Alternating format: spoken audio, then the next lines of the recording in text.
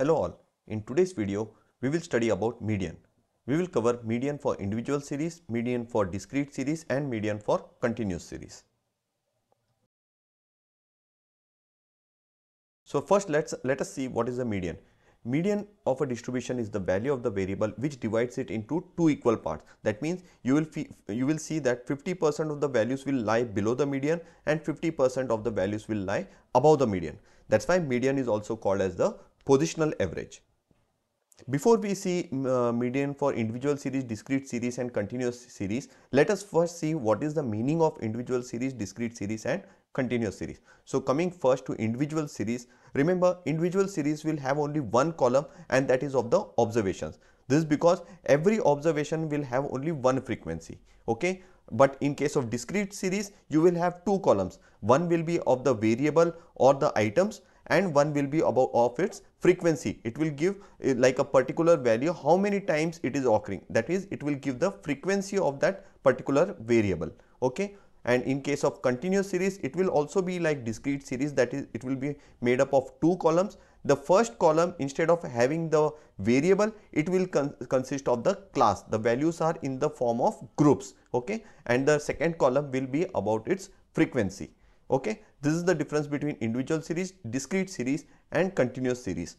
If you want to know more about it, you can pause this video and just go and read the table that I have made. It will be very clear to you what is the difference between each of the series. But basically, individual series will consist of only one column consisting of the observation. Discrete series will consist of two columns. One column will give you the variables and the second column will give you the frequency. And in case of continuous series, it will also be consisting of two columns. One column will give you the values in the form of groups or class and the second column will give you the frequency.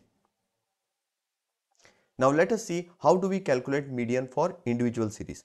Now in case of individual series, either the number of data points will be even or it will be odd. So let us see how do we calculate median in case if the number of data points is even. Students, always remember that since median is a positional average, you require to arrange it in an ascending or descending order first.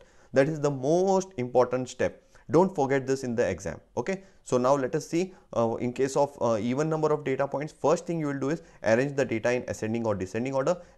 Then you will use the formula median is equal to sine of n by 2 plus sine of n by 2 plus 1 item divided by 2. This is not n by 2 plus n by 2 plus 1 and divided by it is the size of n by 2 value and size of n by 2 plus 1 value, okay? Remember that. And in case of if the number of data points is odd, we calculate the median by using the formula size of n plus 1 upon 2 by item, okay? Now let us see this with the help of an example. So here you will see a column consisting of the marks obtained by students. So now first is we will arrange the data in ascending or descending order.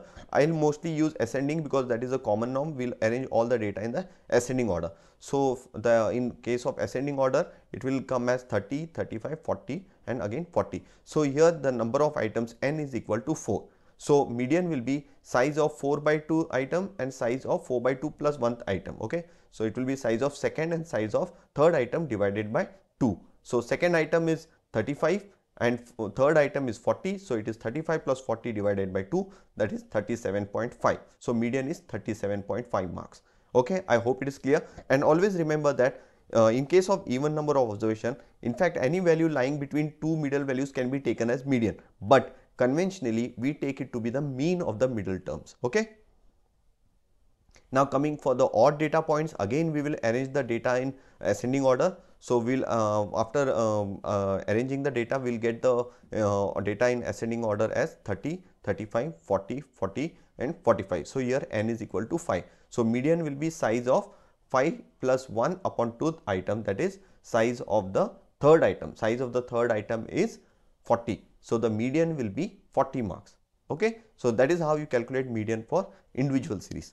So now let us see how do we calculate median for discrete series, okay? First step is common, arrange the frequency distribution in ascending or descending order. We'll be arranging it in ascending order. Denote the variable / item as x and frequency as f. Calculate the cumulative frequency, that I'll show it to you when we discuss an example.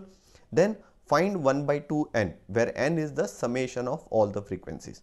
Okay, there n was the number of items. Here in case of discrete series, n is equal to summation of frequency. Okay, next step is see the cumulative frequency just greater than 1 by 2n. Okay, and the corresponding value of x is the median. Now let us see this by taking an example.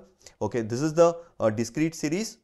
So the first step is arrange the frequency distribution in ascending or descending order. So we will arrange it in the ascending order. Now I have arranged it.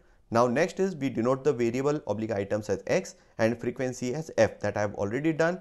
The next step will be calculate the cumulative frequency. Okay, how do we calculate the cumulative frequency? So the first frequency will remain the same. The second frequency will be 15 plus 10, that is equal to 24. Okay, and so the remaining cumulative frequency also will find out in a similar manner. So that is the remaining cumulative frequencies. Now we will calculate 1 by 2n, where n is equal to summation of all the frequencies. So when we take a summation of all the frequencies, we get the value of n as 88. So half of n will be half of 88, that is 44. So next step will be see the cumulative frequency just greater than 1 by 2n, that means just greater than 44. So you see that the less than is 38 and the just greater than 44 cumulative frequency is 67. Okay, so now we will take the corresponding value of x corresponding to cumulative frequency of 67. So the corresponding value of x is 40. So that means our median is 40. This is how we calculate median for discrete series. I hope the concept is clear. Now let us go to calculating median for continuous series. So students, remember that in case of continuous series also, the first 5 steps will remain the same. Okay, only the last step, that is the formula, will change. So let us see. So what will the change will be is, now in the previous case we were taking the corresponding value of the variable as the value of median, but since here instead of the variable you are going to have a class, so we will consider the corresponding class as the median class, which I have written in step number 6. Okay, remember first 5 steps will be same that as that of the discrete series, only the 6th step will change, that is the corresponding class is called the median class. And once you get the class, the median is calculated by using the formula median is equal to L plus H upon F multiplied by bracket, inside the bracket n by 2 minus c. So now what are these values? L is the lower limit of the median class, F is the frequency of the median class, H is the magnitude of the median class, and C is the cumulative frequency of the class preceding the median class. Remember, it is the class preceding the median class. Please, in the exam, don't take the cumulative frequency of the same class. It is the cumulative frequency of the class preceding the median class. Okay, now let us take an example. Okay, now again I have taken a continuous series. The first step is arrange the frequency distribution in ascending order. So that now we have arranged it in the ascending order. Now we will denote the variable items as x and frequency as f, the same what we did in discrete series. Next is we will calculate the cumulative frequency, same like what we did before.